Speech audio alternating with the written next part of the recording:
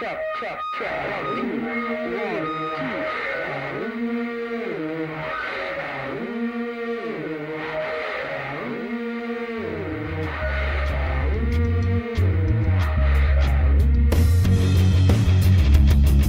2. Hi, I'm Jackie, and I'm addicted to Survivor.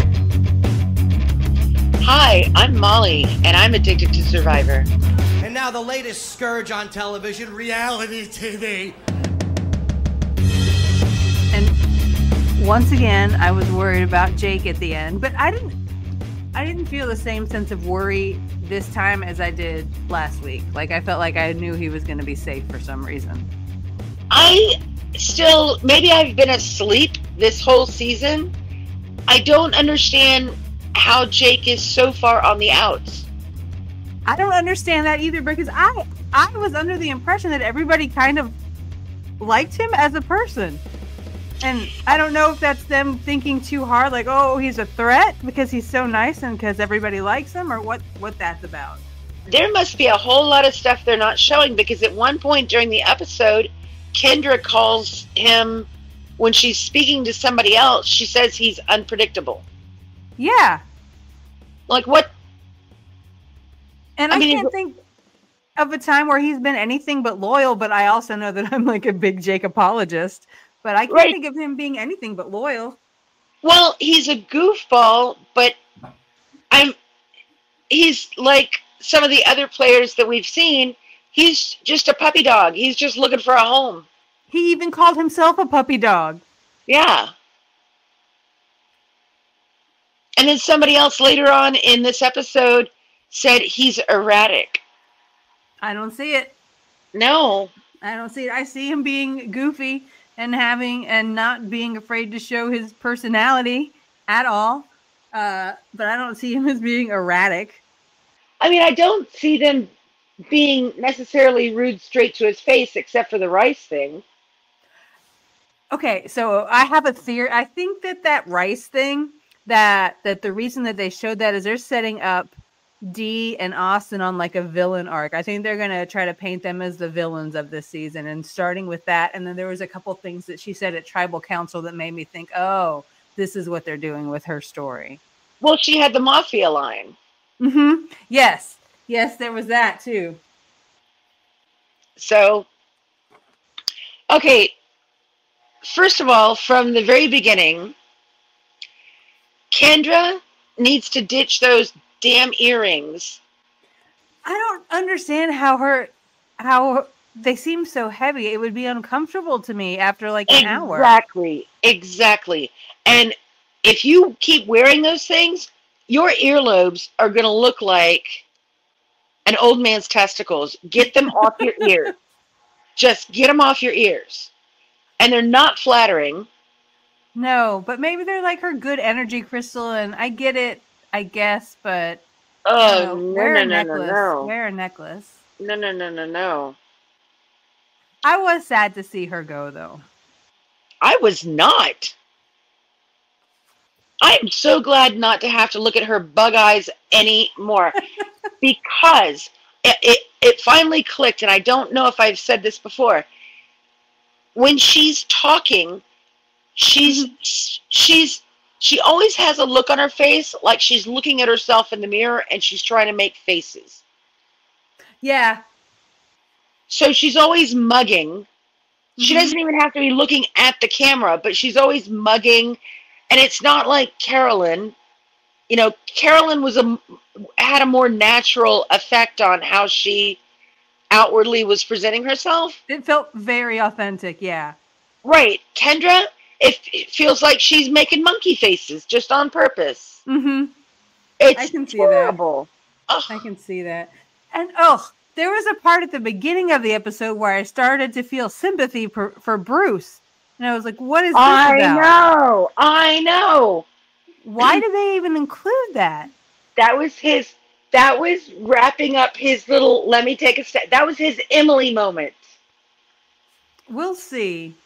I still didn't like him later in the episode. Well, that's the thing, though. You know, Bruce is like, well, you know, maybe I am being overbearing, and I'll have to ask my wife and my kids when I get home, and right? Mm-hmm. Which I respected that attitude, and it's not one that you see very often, honestly. But then also, I feel like I would already start to maybe be aware of it out there. You know what? If his wife and his kid just said, just let him roll, just let him carry on until he gets tired. But here's the thing: do you think his wife and kids would tell him? No, Yeah, exactly. no, absolutely not. No, they wouldn't. But I did feel sympathy for him until the next time he opened his mouth, and then I was like, "Shut up, Bruce! I still don't want you here." You know, his personality is kind of growing on me because, you know, maybe it's because there's fewer and fewer people to complain about him. I don't know. You know, They because still go so hard on the Katurah and Bruce thing. Like anytime that he does something goofy, they will cut to a reaction shot of her. oh, you know what? By the time Katurah gets out of there, she's gonna say, "Look, there's a whole nother dimension to me other than just that I don't like Bruce." She already is. She's already made TikTok saying that. Exactly. Like she seems to be so frustrated with the way she's being edited. And I can understand it because it is very one-dimensional. And I don't think that she's one-dimensional. Exactly. So do you think that Austin has a crush on Dee? Yes. I think so too. 100%. I think so too. I think that's going to be his downfall. I have that in my notes. I wrote it down like twice. Exactly. And I don't, and other people have picked up on it. Mm-hmm. Well, And Kendra mentioned it this episode. Right. But the thing is that it's not like, you know, Matt and Franny where they're acknowledging it on camera. Right. You know, it's just these little googly eyes and things like that. I don't feel that it's double-sided. I feel like it's an Austin-only vibe. I don't know that Dee necessarily reciprocates. I think it's just gameplay to her. How rude. And I'm not really a romantic anymore either. No. How would you, if you got that tree mail, how would you have gone about separating into teams? I think they did a great job with it. I think they did a superb job with it. And I think, you know, everybody who had time to explain what they were doing and why they were doing it the way they were doing it, Mm-hmm. you know, they were like, you know, okay, this is fair. And, you know, I'm not 100% comfortable with my team, but I'm good with it. You know, there was nobody saying, I wanted it my way and I didn't get my way. Nobody Mm-hmm. said that, right? Right. And, you know, they could have drawn sticks. You know, there's a million ways they could have gone about doing it, but I like that they were all forthright and just, hey, let's pick, you know, the strongest people and then the weakest people and then the Mm-hmm. middle people. And Drew said himself that he didn't think he was a strong person. And so and he put Jake on his team, which makes me think that Drew thinks Jake is strong. And I wouldn't have put strong under Jake's qualities. No. He's got little noodle arms. Oh. I don't mean that in a bad way. I mean, he does. He just has little noodle arms. Yeah, but he's built like a damn tater tot. He is. Oh, maybe it's because he reminds me a little bit of Daniel Dennis. Oh, God. In the way that he moves and is built and stuff. Oh, I think that might be part of it. He's built like a tater tot. And once again, the immunity challenge was so overly complicated. It From, was very... the stages to the things that you have to keep in mind of who gets what power when and Yeah, it was very overly complicated. And when they were digging in the sand to find the ropes, if I'm not mistaken, I think Emily covered herself up with sand. It made me laugh so much. She was like all the way in the hole, just like the tip top of her head poking out. Right. Like, how deep did she think those things were going to be? I don't know. But again, it seemed like some of them were more shallow than other ones. Mm-hmm. I don't, I'm sure that they make it fair, but the editing is just, Yeah. I I liked how Jake seemed to make up for screwing up with the ball balancing by finding every single rope yeah, for his team. I loved that. yeah. And when we But got that, we got to hear Jake's whoa again. exactly. And building the rope bridge, Yes. doesn't it seem like Australia does that a little bit better? Yes, I think so. That was honestly, I think, one of my favorite parts of the challenge, though, because it seemed like it was a physical challenge, but it didn't really rely on strength so much. It was more of a strategy plus physical. I don't know. I liked it. I feel like it seemed fair to more people than just strong people. It did seem more fair, but the rope bridge on this episode, it almost seemed too complicated. Like they had to crisscross them a certain way, but in Australia they don't have to do that. Yeah, I wouldn't. My brain would have had a hard trouble remembering that. Like, did Jeff have to come and like check to make sure they were crisscrossed right, or was I it just don't the honor know. system? I don't know.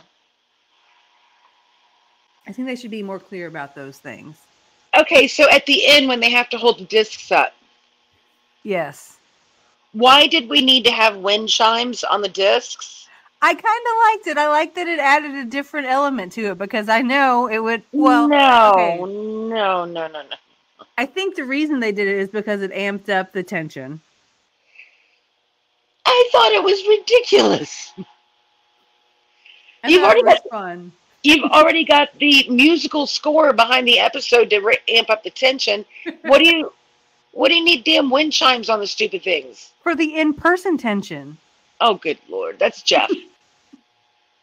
Jeff was kind of mean. He was He was very like, "You mean. have to do it till your arms go numb." Like, why would he wish that on them? He's a big meanie. Look, at least he didn't pull out a knife. That's true. He did not pull out any knives at all this week, and I'm very proud of him. Very proud. So then we've got three sets of teams. We've got one that gets a roasted chicken. We've Yes, got and that's it. That's it. right, and Nothing then else. we've got another one that gets to go on a journey, and then we've got the other one that gets to go back and contemplate their lives. Mm-hmm. So they go to the roasted chicken, which I don't know where they got that chicken, but that was a steroid chicken. It was gigantic. It was stupid big. And I think it was funny that that's all they gave him. They just gave him a chicken and nothing else. No utensils, no Napkins? iced tea, no nap. They had napkins. Oh, did they? No drink? No drink. No fork, no knife, nothing. Jeff really wants them to suffer. Like, he's like, all of these people are quitting. I'm going to make the people that stayed suffer. Well, Kendra made sure that everybody knew she hasn't had meat in 15 years, and here she's been starving, and now she's going to eat some greasy roasted chicken. I'm sure she was feeling that later. I bet she was glad to have the comfort of an actual bathroom. Exactly. So the first three out were Kendra, Austin, and Emily, which I thought all of the teams were very well balanced. Katura, Austin, and Emily. Yeah, yes. I can't read my own writing. Yeah. Couture, Austin, and Emily. So they go to the logic puzzle. Yes. Okay. Which, also, I'm sick of the journeys. I don't want a journey every episode. Why do they call it a journey? I don't know. It drives me insane. I'm so tired of them going to the sanctuary for reward every time. Why? It's boring.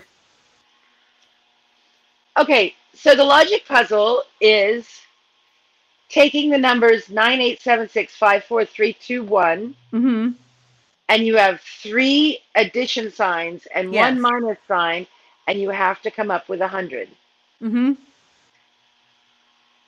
in 3 minutes. Yeah, there's no way I could have done that. Do you know the answer? No. I do not. Okay. So the answer is 98 minus 76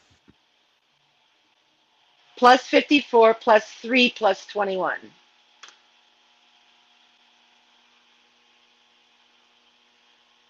Okay. Which is really not that hard when you think of it. All you have to Mm-mm. do is, once you do the 98 minus 76, you know you got to add the 54, and then it's kind of like, well, duh, you need the 21 plus the 3. Yeah. Yeah, it does seem like once you figure out that first part, it just kind of all falls into place. Exactly. And But I I would. thought it was cute that Austin was saying, you know, my NBA friends would never forgive me if I didn't get this right. Right? Yeah. I would have been totally like Emily. I would have froze.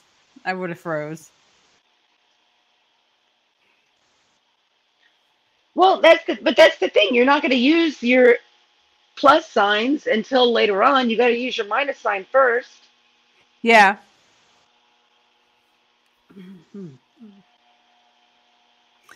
Oh, and we already kind of touched on the Austin and Dee and the rice thing with Jake. It was such a dick move. What a shitty thing to do.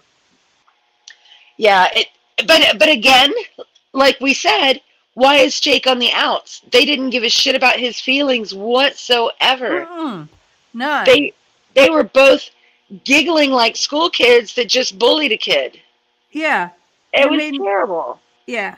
Makes no sense. I don't understand it.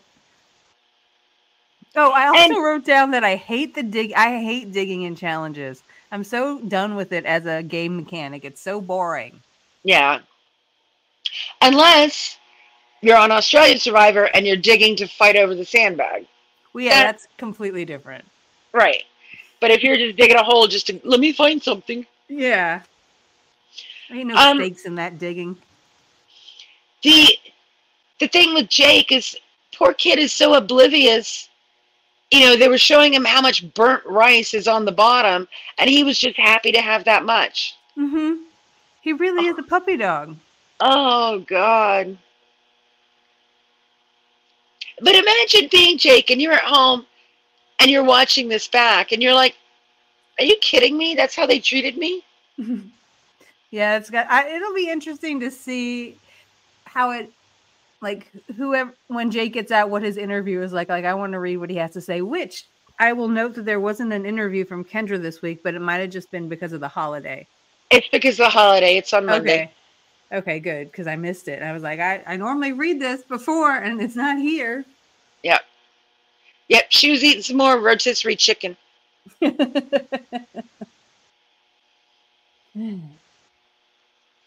So what did you think about Austin lying? I liked it. I did too. I think he's a really good player. That was very smart of him. But it was funny. It was smart of him to lie. But he's such a little girl because he had to run down to the beach and go, tee-hee, I was just lying. Right? Mm-hmm. So then once we get to tribal, and Drew is basically describing the fact that somebody could lie because we don't really truly know how many votes there are. Kendra's eyes are bugging out again. And her eyes are darting back and forth like, oh my God, somebody may have lied. You're kidding. Like, the fact that she hadn't even considered that blew my mind. Because she's an idiot. She's naive. She's naive for sure. So back to the challenge. This is 2 episodes in a row where it came down to Julie and Bruce. The 2 oldest contestants, I might add. So is she a dark horse challenge beast? I think she might be. But I don't think she's a good social player at all. No, she's not. But nobody's considering getting her out. No, not right now. They're not. Nobody has brought her name up. No, I really cannot wait until they get Bruce out, though. I look forward to that very, very much. But I'm worried, like, something in the editing, I don't even know exactly what it was, made me feel like we might be ending up with, like, a Couture and Bruce and Jake at the end, which seems like a weird pairing, but who knows? Well, there has to be some mix of either Dee or Emily. Yeah, I think you're right. I don't think they're going to cancel each other out before the end. No. And I think Dee is definitely perceived as more of a threat than Emily right now. And I think she's probably going to go pretty soon. Well, it might go that way, or Dee might be smart enough to get Emily out before she gets her. Yeah. I mean, it's really to me, this kind of stuff is so easy to see in hindsight, but I can't see it coming to save my life. Well, I don't think that Dee really sees Emily as a threat at all right now. Like I can't recall a time where Dee even like spoke about Emily. Right, but Dee was focused on Kendra. Yeah. Now that Kendra's gone, she's going to set her sights on somebody else. I think it'll be Bruce. Well, with him having Bruce. back-to-back immunities, it wouldn't surprise me. Idol. So we get to Tribal, and Drew's babbling, and he mentions so much this episode. And he mentions the sword of Damocles, right? Okay. So on a couple of podcasts I've heard, number one, they mispronounced. Well, first of all, it was the episode title. Yes. Second of all, everybody on these podcasts are mispronouncing Damocles. How are they? How? Damocles, just butchering it, right? And third of all, what nobody has mentioned, does anybody remember that this was actually a song in Rocky Horror Picture Show? That was what I was about to ask. Didn't they see Rocky Horror Picture Show? That was the first thing that I thought of immediately. The song popped in my head. Exactly. It's in my head right now, in fact. So some of these podcasts were having to explain, well, what is the sword of Damocles? I don't understand. Even though Drew explained it in the episode. He did a really good job explaining it too. Like he talked a lot this episode, but he did a good job with his words. Eloquent. Eloquent is the word I was looking for. He was very eloquent, and he wasn't talking over people's heads. So yeah, I got a little bit of less Drew hate this episode. He's still, well, first of all, boy needs to get some Neosporin on those knees. Yes. Because his legs look terrible. And then, I don't know if you saw, oh, sorry, go ahead. No, because he is torn up. And then Emily, in one of her confessionals, she had like this bug bite that on her inner calf that looked like it had gotten infected because it had like a big red raised skin around it. I was like, oh my God, girl, get that looked at. I'm so worried about you. Just pop it. And also, why is Jake crying next week? No, he wasn't crying. Yes, he was. There was a very short clip of him crying, like sobbing on the beach. Maybe he had a bug bite and somebody popped it. I don't remember. Do his legs look as bad as everybody else's? I can't tell because his shorts are so long because his legs are so short. I can't see his legs. So then at the end of Tribal, first they pull up Jake's name a couple of times, and then here comes Kendra's name over and over and over. And then Jake, like he's the debutante in the high school play, does this dramatic turn in his seat to look at Kendra.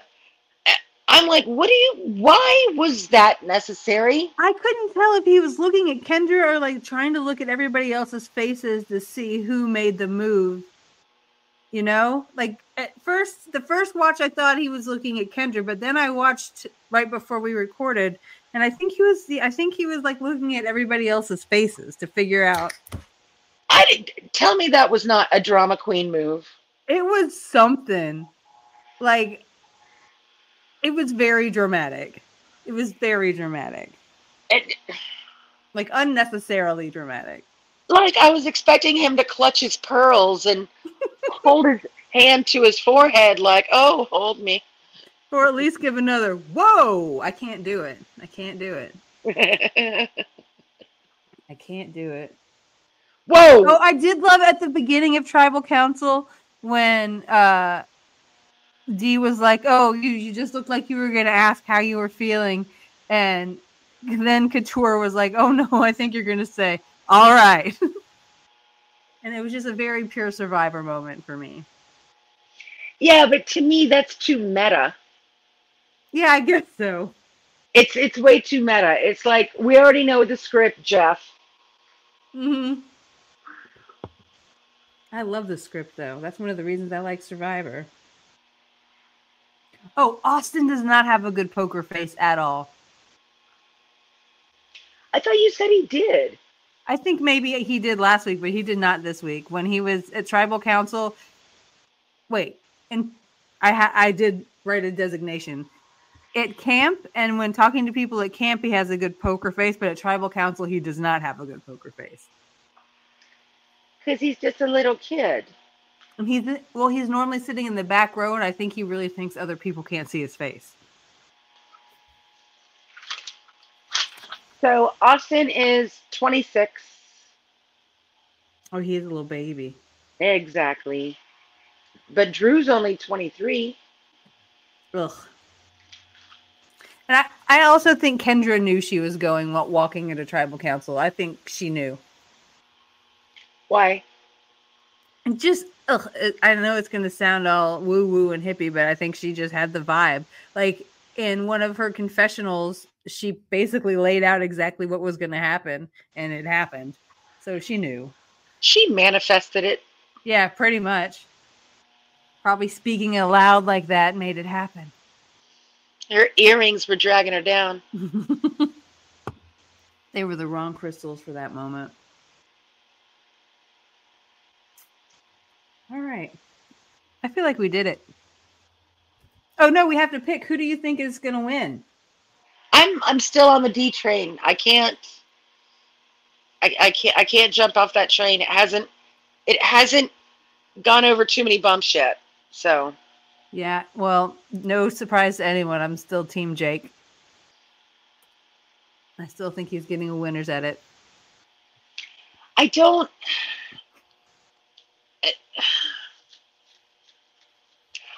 see how he's going to ingratiate himself in with any alliance because he's not in one now, right? Yeah, uh-huh. So as the jury bench fills up, nobody's going to turn around and go, "Oh, that Jake guy, he was the clever one. He was the mastermind. No." Okay, but remember what I said earlier in that I think that Caleb is going to be the one that's going to ingratiate the jury to Jake. Because here's what I think is going to happen. It's going to be like Jake and two people that did a lot of damage to the people on the jury. Like, I don't know, fucking D. Okay, so say D and Austin because they're hyping them up to be the villains right now. They'll like nobody's gonna want to vote for D and Austin, and they're gonna be left with Jake as like the alternative, and they're gonna be like, "Why the fuck do we want to vote for Jake?" And Caleb is gonna be the one to convince them all. Yeah, but I don't. It's gonna happen. I don't think that that's how it works at Ponderosa. I don't think that one person can flip all the dominoes to one side or the other. I don't know. It's just vibe.